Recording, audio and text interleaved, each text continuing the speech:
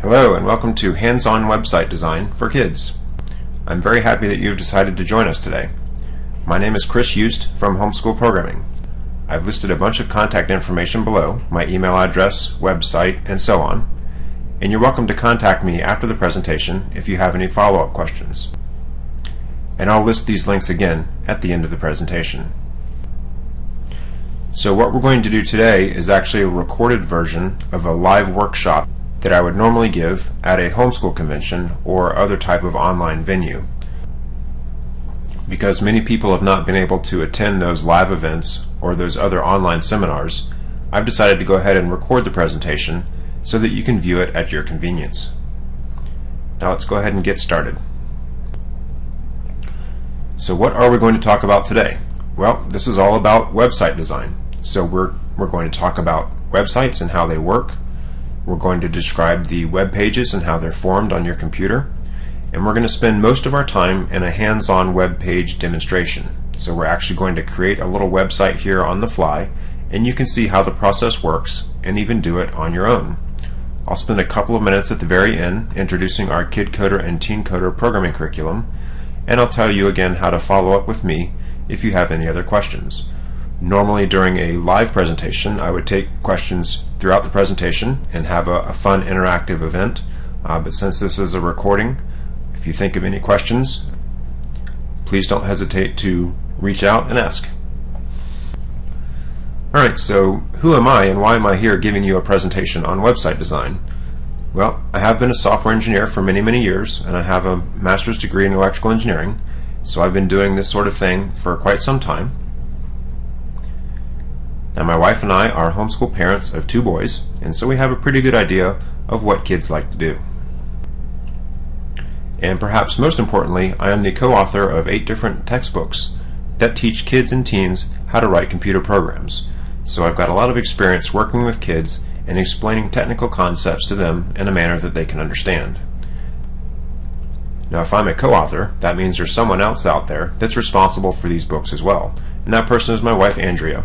So she is actually the owner of our business and the inspiration for a lot of what we do. So I'm actually working for her, and it's a lot of fun. And I'm not just saying that because she's standing here over my shoulder. It is actually a good experience to work with your spouse, so I certainly recommend it if you get a chance. Okay, parents, so if you're sitting here, this is probably a common complaint for you. You say, my kids are spending too much time on their computer, and I feel your pain. Like I said, I've got these boys and it's really hard to pry them away. So what we're all about as a company is trying to turn some of that playtime into a more productive learning time. We really want to teach the children the skills that they're going to need to survive in this digital age, and we want to build talents that might be a lifelong passion, a hobby, or a career. We're really excited about the software engineering job market. It is hot today. It's projected to be hot for the next decade. So if this is a field that your kids are thinking about entering, we would certainly encourage it. Okay, so the big question you're probably asking is, can my kids actually do this? Can my kids write their own websites? And I've got a quote here from Arthur C. Clarke that says, any sufficiently advanced technology is indistinguishable from magic. And that's actually true for many people dealing with computers. I've talked with lots of parents over the years, and some of them refer to Internet Explorer as E with the circle thingy through it, or they talk about the Mac OS Finder as the thing with the split face on their computer screen. And parents, if that describes you, that's okay. Website design is really not magic, and learning HTML and website design is really an easy way to get started in computer science. The kids are going to get some immediate visual feedback, and the tools and technologies involved are very simple to pick up, and that's what we're going to demonstrate today. Now this is actually going to be a somewhat technical hands-on demonstration. So parents, if you think your eyes might glaze over a little bit, then it's okay to let your kids elbow you out of the way and push you off to the side, and then plop your kids here in front of the computer, and I'll be showing them really how to do the things that they're interested in doing. So here's my quick 30-second slide on how websites work. So when you're sitting in front of your computer and you're surfing on the internet, you've got you here on the left, and you've got some sort of computer like a laptop or a desktop or maybe even a smartphone or a tablet, and you're going to send a request out over the internet for some information. And that request is carried through the Hypertext Transfer Protocol, or HTTP, and it goes through this internet cloud. There's a lot of mystery there. Sometimes the cloud is dark and stormy and full of problems, and sometimes it's a nice puffy white cloud that is very easy to use. But at any rate, when that request reaches a web server sitting out there across the internet, it's going to think about it for a minute and then send you back a response over the internet. And that response comes in the form of HTML.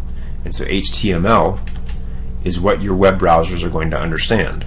So running on your computer, you've got a web browser like Internet Explorer or Mozilla Firefox or Google Chrome or Apple Safari. If you're on a handheld device or a tablet, you've got some sort of embedded web browser as well. Now on the server side, there's a wide range of technologies involved in creating these HTML pages and sending them back. But for learning purposes, we can really skip over all of that server-side technology and just focus on the HTML pages that are going to be on your computer. So what do you actually need on your computer in order to learn HTML? Well, you need a computer, and you need some basic computer skills. So I'm going to assume, as a computer user, you already know how to interact with your operating system. You should already know basically how to pull up your Windows Explorer program or your Mac Finder program and navigate through some of the files and directories on your system, and how to use a basic text editor. Once you have those basic computer skills, which most people already have, you just need some instructions and some tools of the trade. And most importantly, you need some enthusiasm. So when we teach computer programming or website design to kids, this is not something where mom and dad are really twisting their arm and forcing them to do extra work. Instead, we want this to be your favorite class or your favorite activity of the day. So a little bit of enthusiasm does go a long way. Okay, so let's talk about the tools of the trade very briefly. So in order to create or edit HTML on your computer, you can use a plain text editor like Notepad or TextEdit, and those two things come built into your Windows or your Mac operating system, so you don't really have to install anything new at all. You can also find some other free text editors such as Komodo Edit that have a few more features, or you can even pay money for things like Adobe Dreamweaver or Microsoft FrontPage. And then in order to view and test the HTML pages on your computer, again, you just need those free browsers like Internet Explorer, Mozilla Firefox, Google Chrome, or Apple Safari. So you can see you really have everything you need to get started between your free text editors and your free web browsers. Okay, so we're actually going to move away from the slides here and into a hands-on demonstration of creating a simple web page. And we'll be using tools like Notepad and Mozilla Firefox. Okay, we've now switched away to my desktop, and I'm going to guide you through the creation of a simple web page from scratch. Now I'm going to be using Microsoft Windows, but you can do basically the same thing from your Mac operating system as well. So I'm going to start by bringing up Windows Explorer. So this is not your Internet Explorer web browser, but Windows Explorer or File Explorer on Windows 8 is what lets you navigate through the different files and directories on your operating system. And on a Mac computer, your Finder application would let you do basically the same thing. Now I'm going to start out and pick a directory to do all of my work in. So let's go to my C drive. I'm going to pick KidCoder, Beginning Web Design, and My Projects. Now there's nothing magic about this directory. This is just kind of what we use for our normal students, and so that's what I'm going to use for this demonstration. But you can store your work anywhere that you like on your hard drive. Now normally I would take suggestions from the audience and kind of build up a website interactively from scratch based on those suggestions, but since this is a recording, I have the luxury of picking my own topic, so we're going to do funny pets today. And when you want to create a website, your first step really is to create a directory that's going to hold all of your work. So inside My Projects, I'm going to create a directory, and I'm going to call it Funny Pets.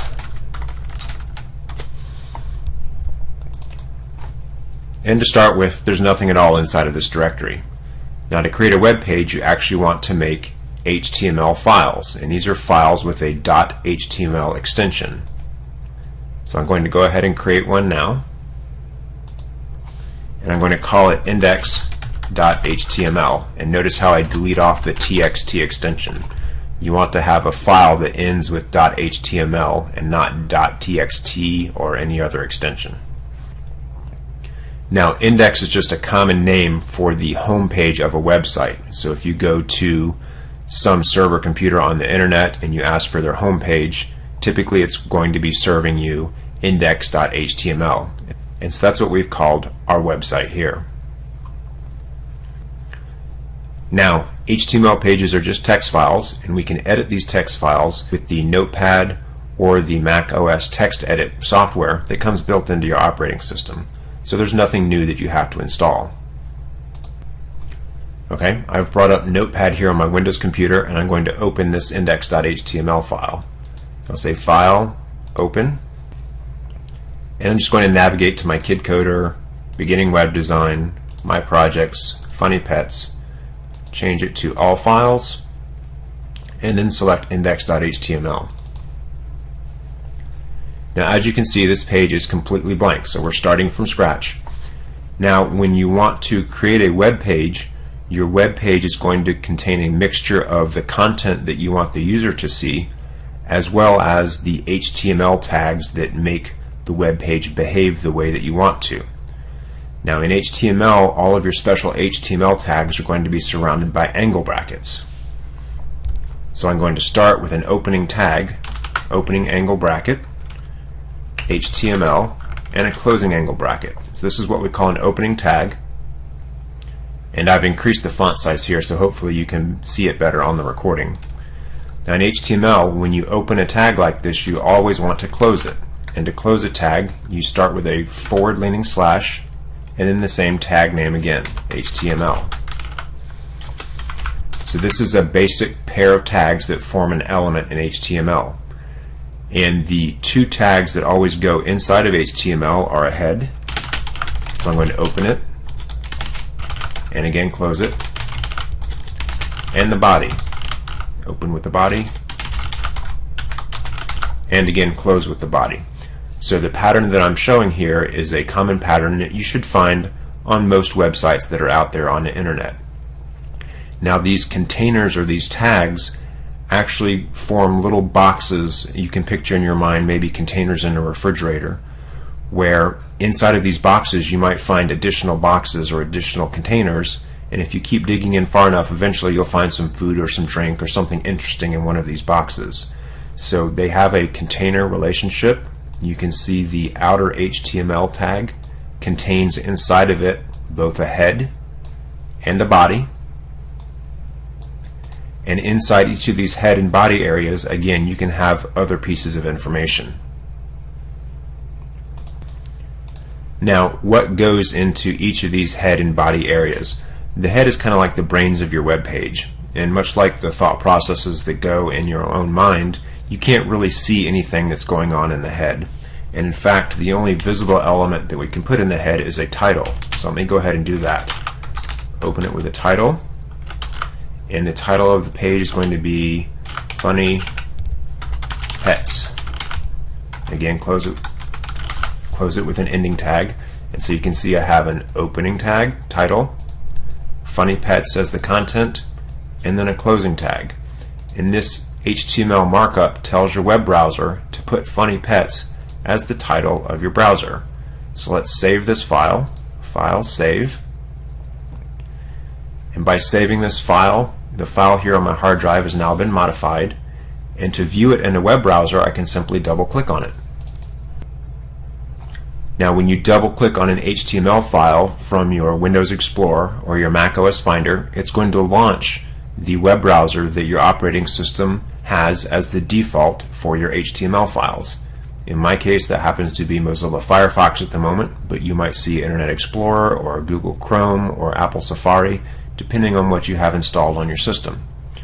Now, you'll notice there's absolutely nothing here in the content area. That's because I have nothing in the body yet.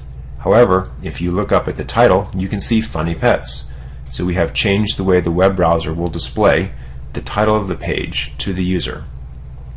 So now let's switch back to my index.html file and see what else we can do. Now, as I mentioned, all of the visible content is going to go inside of the body, so I'm going to give us a little bit of room to work here. And then let's add something in. We're going to call this My Best Funny Pets stories, and pictures. Alright.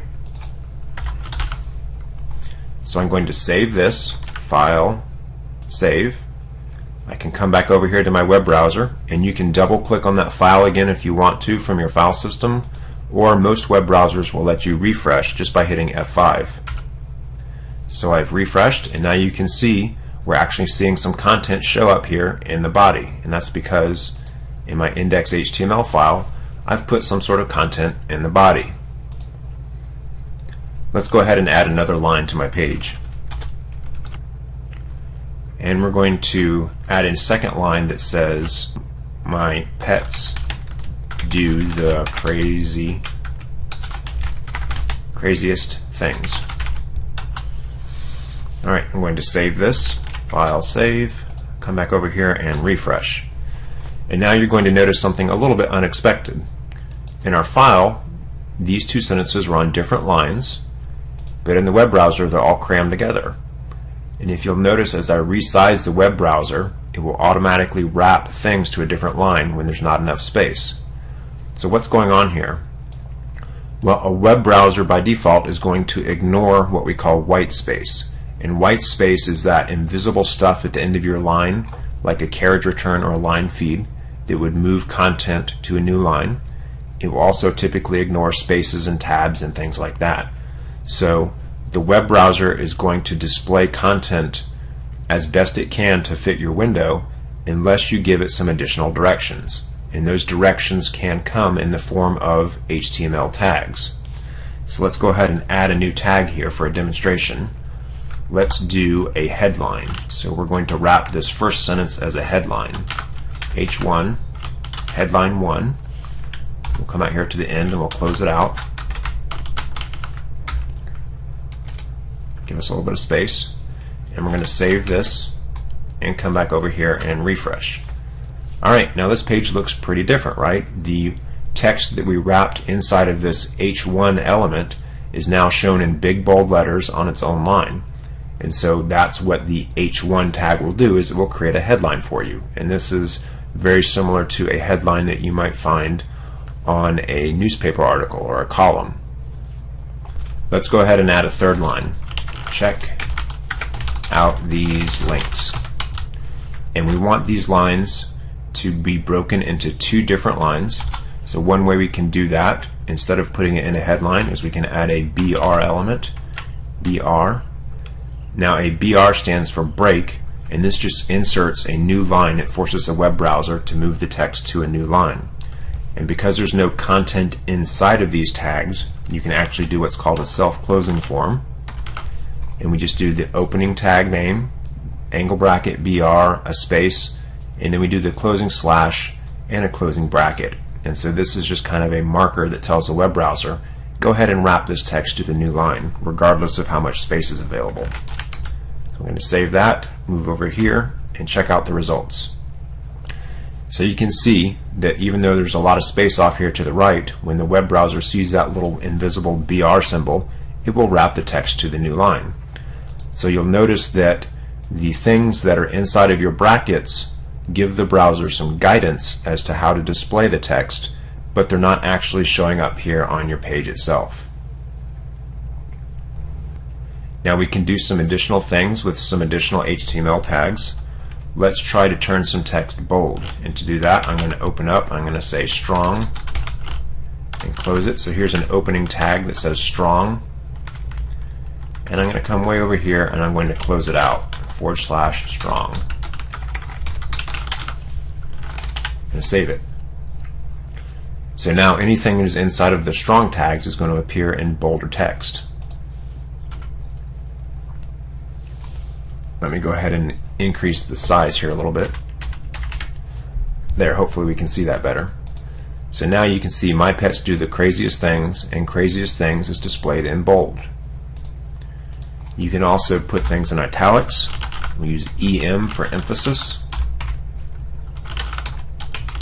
Always close it. Save. Come over here and refresh. And you can see that check out these links is now in italics. So with some pretty simple HTML markup, you can guide the display of text on your page. Now, another common thing that you will find on a web page are lists. So let's go ahead and show you how to create a list. Now, you can do what's called an unordered list, and that's abbreviated UL for an unordered list. So I'm going to open the list, and I'm going to close it again. Now, in between the opening and closing tags, we want to have some list items. LI opens up a list item. And so what should we have on a page about pets doing crazy things? So let's say dumb dogs, LI, and we're closing it out. Let's do another list item, strange cats, and finally perky birds. So you can see what I've done here is I've created a list. This is going to be an unordered list, and the list will have 3 items in it. Each of those items is surrounded by an opening LI and a closing LI tag. So let's save this, come back over here and refresh. Great, now you can see we have dumb dogs, strange cats, and perky birds in a list. And the list automatically has some space around it, and it gains these special bullets off to the left. If you wanted to, you could change this to an ordered list, OL. And an ordered list just has numbers instead of bullets. So you can see our list is now automatically numbered. So lists are great ways to organize some of the information that's on your web page. Alright, let's play with some colors for a little bit, because colors are very popular and they're easy to do. You can actually change colors on any one of your elements by embedding some styles. So what we're going to do is we're going to come to one of our elements, and we'll use our headline to start with, and we're going to add a style to it. Let me make this a little bit bigger. So style equals color blue. So you'll notice here's my opening HTML tag, and nothing inside of this tag is actually going to show up in the browser. And I've added what's called an attribute. So I've had a space, the word style equals, and then in double quotes color : blue with a semicolon at the end. And this is going to tell the browser to make this text a blue color. And you can see the headline is now blue. We can do some additional styles as well. Let's do a background color, and I'm actually going to do that up here on the body. Style equals background dash color yellow. And so what this means is that the entire body is going to have a background color of yellow. Let's come over here and refresh it. And presto, I now have a yellow web page. Now this blue text and the black text does show up pretty well against the yellow background, but it's certainly possible to choose some color combinations that don't work out so well. Let's try making our headline white. And you can see the text is now white, but it's just really hard to read because we have poor contrast. And so playing with colors and getting a good mix of combinations is a fun thing that you can do. So I'm going to come back here and change my color back to blue so we can see it. Alright, that's better. So the next thing I want to talk about is hyperlinks or anchors. Now, when you're browsing through the web, what you're doing is you're clicking on things and you're moving from page to page. So those things that you're clicking on typically are called hyperlinks or anchors. And those would show up as typically as underlined text if you've got a hyperlink on text. So I'm going to come back in here and I'm going to add a hyperlink. And what we're going to do is we're going to create a hyperlink for each one of these list items that would lead the user somewhere else within our website. So a hyperlink starts with an A tag, and then we use an attribute called href, href equals, and then we want to give it the location of the web page that we want to go to. And we're going to call this dogs.html. I'm going to close it, and so this is my opening tag, And this tells the web browser, anytime somebody clicks on this link, I want you to go to the dogs.html page. And then the content is going to be the dumb dogs. We'll close it out with a /a. And so here's our opening tag, here's our closing tag, and here's the content inside of the link. So as you can see, as we create a more and more complex web page, there's going to be a lot more of these arcane HTML symbols floating around. And when you're just getting started, you might look at a page like this and be a little bit overwhelmed by all the tags that are here. But as soon as you get into the swing of things and you start recognizing tags, you'll be able to read this a lot more naturally in your mind and understand how the page is going to be laid out. So let's save our changes, come back over here and refresh. And now you can see Dumb Dogs is actually a different color, and it's underlined in blue. And by the way, I should say I do have a pair of dogs myself, and I speak with a position of authority when I say there's a lot of dumb dogs out there. Not that all dogs are dumb, but some of them are. Now, just because I have created a link to a page called dogs.html doesn't mean that page actually exists out there on the internet. So if I was to click on this now, I would get an error message. It tells me there's no such file. I can't find dogs.html. If you come back over here and you look in my file system, you'll see indeed there's no dogs.html. So that's something I would need to create by hand as a second page with additional content. So instead of linking to a page that doesn't exist, let's try linking to a page that does. So let's go back to our index.html. Instead of dogs.html, which doesn't exist, I'm going to put in the full web address of something that I know is there. So now we're going to go to http://www.akc.org/breeds. So this is the American Kennel Club, and it's a page about dog breeds. I'm going to save that. Come back over here and refresh. And now you'll notice that the link hasn't really changed other than to change color to show that I've clicked on it before. But if I hover over it, you can see right down here in the bottom left hand corner, let me hover again, you can see that the link has in fact changed. And this is actually a great safety and security hint for those of you that are browsing on the web. When you click on a link, the text that you're clicking on means absolutely nothing. So I could have described this link any way I wanted to in my HTML, but the important thing is what is it linked to. So if you receive an email with a link in it, or you're browsing through the web and you see a line of text with a link on it that says something like free prize, and if you hover over it and you look at where the link actually goes, it might not go to a website that you're really comfortable with. And so this is your big safety tip of the day. When you hover over a link, take a look and see where it's actually going to lead you before you click on it. And most web browsers will show you where it's going to go down in the bottom left hand corner here. So now we know this is going to go to akc.org, and I'm going to go ahead and click on it. And now I've taken myself to some external website that's all about dog breeds. And if I want to go back to my page, I'm just going to hit the back button. So that's basically how hyperlinks work. And it's very, very easy to add hyperlinks not only to text as I've shown you, but you can also hyperlink buttons and images and other things. So if you click on an image, for example, that can also lead you to a different web page.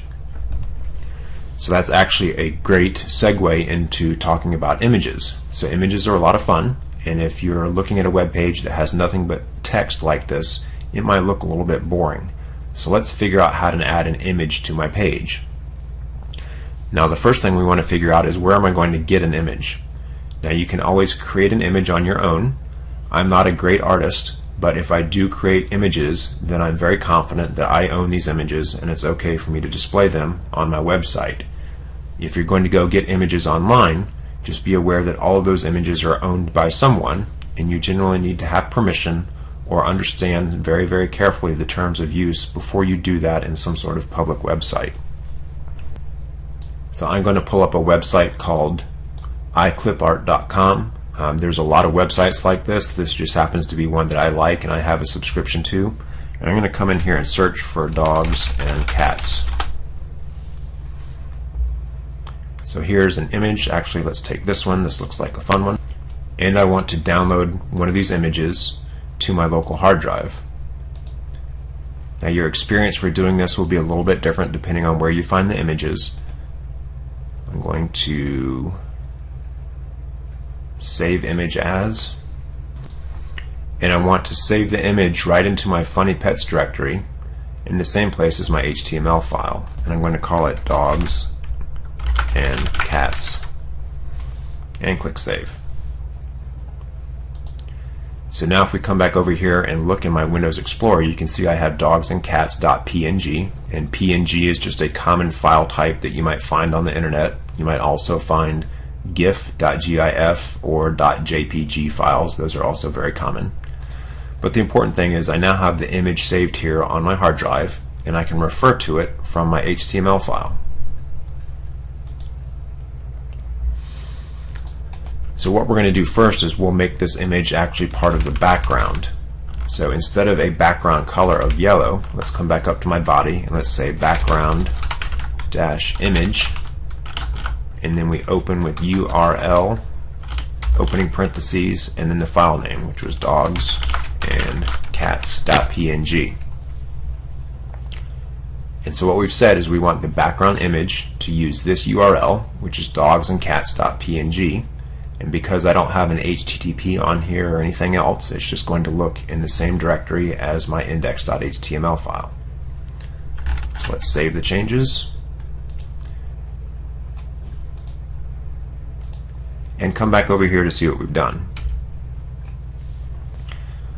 Alright, very good. So you can see our background image is now superimposed underneath my headline and all of my other text, and it looks pretty cool. And this really didn't take a lot of effort. You'll also notice that the web browser is automatically going to repeat the image as many times as necessary to fill up your web page, and you can guide that with various and assorted commands. So you can just have a single copy of the image and you can put it in, for instance, the bottom right corner. Now this image is actually fairly distracting when it comes to viewing text and things like that on top of the image. So let's try something a little bit different.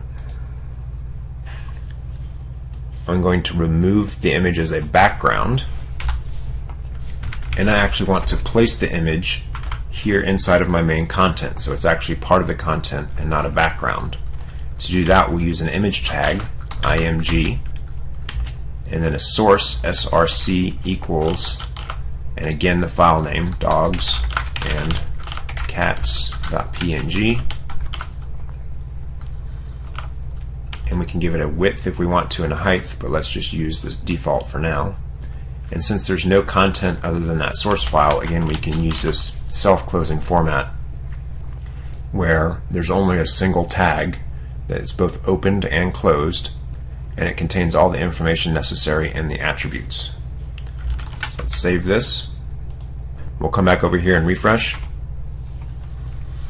and now you can see the image is no longer part of the background, but it's in line with the main content. And the image is so large it actually makes me scroll up and down to see the whole page. Let's come back over here and shrink this image down a little bit.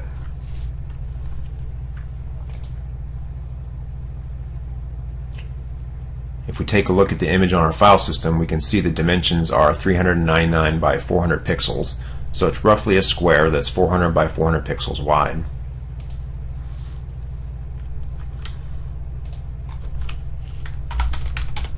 If I want to change the width and the height in the browser, I can add in a width. Let's do 100 pixels, px for pixels, and height also 100 pixels. And this will tell the browser to shrink that image down to this size. Refresh. Okay, now I've got an image that's much smaller, and it doesn't take up most of the page. Now if you want to, you can actually stretch or squish the image as well. I could do a width of 200 and leave the height at 100, and this is kind of like one of those carnival mirrors in a fun house that will stretch an image. So you can see the image is now 200 pixels wide, but still only 100 pixels tall. So you can shape the images however you like. Now there's many more styles that we could use to do different things on this page. We can apply borders to different elements. We could make it so that when I hovered over one of the hyperlink changed. I can show you those two things real quick, but there's many more things that you can do. And as you're learning your HTML skills, having the training or the instructions to figure out what these things do and how to apply them to your web page is very important. So I'm going to come back over here and just demonstrate a simple border, and we'll do that on our list. Again, I'm going to add a style element, style equals border, and we're going to give it 2 pixels solid red. Okay. So I've told the web browser that around my entire list element I want a 2 pixel wide solid red border. Refresh, and here we go. We now have a border that's 2 pixels wide and it covers the entire list element. Let's change the hyperlink styles very quickly. So you can add styles to individual elements, as I have shown you here, and that means in this example the border is only going to be applied to this one list element. Or you can come up here into your head area and actually define rules that govern how your entire page is going to operate. So let's do that very quickly.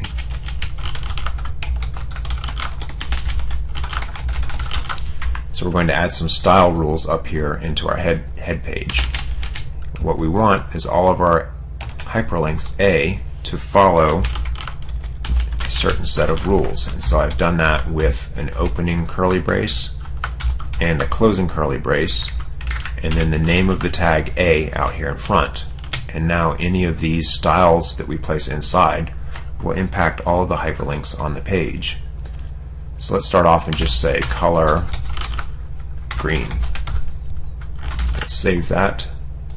Come back over here, and you can see that my hyperlinks are now green. Now the browser actually understands whether or not you're hovering the mouse over the particular link or not, and you can add a different style called a hover style. So again, it's a hyperlink, but then you add a colon hover, H-O-V-E-R, and again your curly braces opening and closing, and we can make it a different color gray. So what this style rule says is anytime there's a hyperlink or an A on the page, by default its color is going to be green, but if the user is hovering the mouse over it, let's make it a gray color.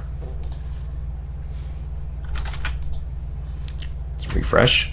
So I don't see anything different to begin with, but you can see as I hover my mouse over it, now it turns to a gray color. So you can completely control the behavior of your hyperlinks and choose colors and styles that match the overall theme of your website. So the one last thing I wanted to show you that's kind of fun is actually embedding videos. And it's very popular these days to embed videos from YouTube or other websites. And YouTube makes it very easy. So I'm going to pull up a YouTube video here. Okay, so I've gone over to YouTube, I searched for funny pets, and I found a video that was safe. And now I want to actually embed this in my web page. So unlike the image, I'm not going to save this video to my hard drive. I'm just going to put some HTML code into my page that lets the YouTube player appear with this video. So I clicked on the share and then embed, and you can see there's a bunch of HTML here. So you can just select all of it and copy. You don't have to understand any of it, but just copy it and come down into the page, and let's put it down here at the bottom where we want it. I'm going to go ahead and wrap this across a couple of lines so we can see it. So we're adding in a video frame with a width and a height and a particular source. Now notice I also added an HTTP colon at the front, so if it gives you a source that doesn't have that HTTP on the beginning of it, go ahead and add it so this is a valid URL. So let's save that and come over here and refresh, and you can see that we now have a video that's embedded into our page. Now the size is fairly large, so what I want to do is come back over here to YouTube and shrink this down a bit. So I'm going to choose the 560 by 315. It's going to give me those different parameters here, and I can copy, come back over here and just replace it. So now my video is only going to be 560 pixels wide. Let's come back to our page and refresh. Alright, the video is now a more manageable size, and you can actually play this video, and it's going to play not from your website, but from the YouTube website. So YouTube is a great way to host videos that you don't want to put on your own web server, but you can still embed them in the page very easily like this. So there's a lot of fun that you can have with pictures, with graphics. We have not even talked about animation and sound effects, but there's all sorts of things that you can do with your web page, and we do cover those quite a bit in our KidCoder Beginning Web Design and Advanced Web Design courses. In fact, I can show you very briefly the final projects for those courses.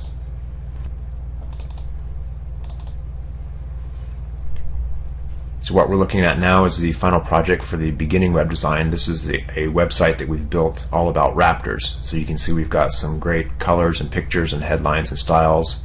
We have animated hyperlinks along the side with some custom bullets and lists in the middle. It's actually a multi-page website that will take you to different pages where we've taught you how to do photos and captions. There's a chapter on creating tables, so you can create tables that will compare things. So there's a lot more that you can learn, and in a single semester you can come up with a web page that looks really quite professional.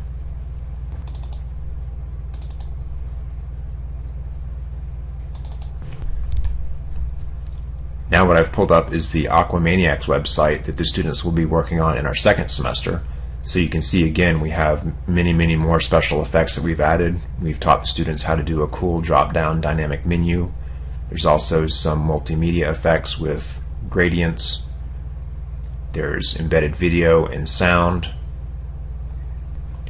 We teach you how to do the little pop-up citations and annotations, as well as some different animations and some JavaScript.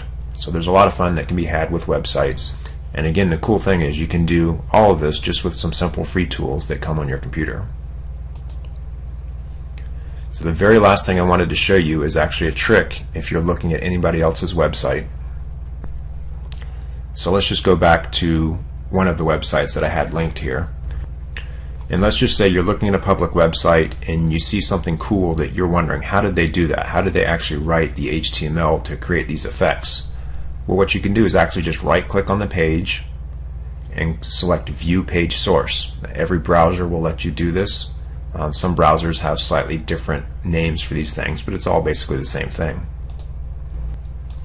And now you can see I've got a window that actually shows me all of the source for the web page that I'm looking at. And for these large websites, sometimes it can be a little bit overwhelming because there's many HTML tags that go into making the effects that you're seeing. But again, as you get used to things, you can look and start picking out some particular elements that are familiar, like you know what an HTML element is. You know basically what belongs in the head. You know what a title does.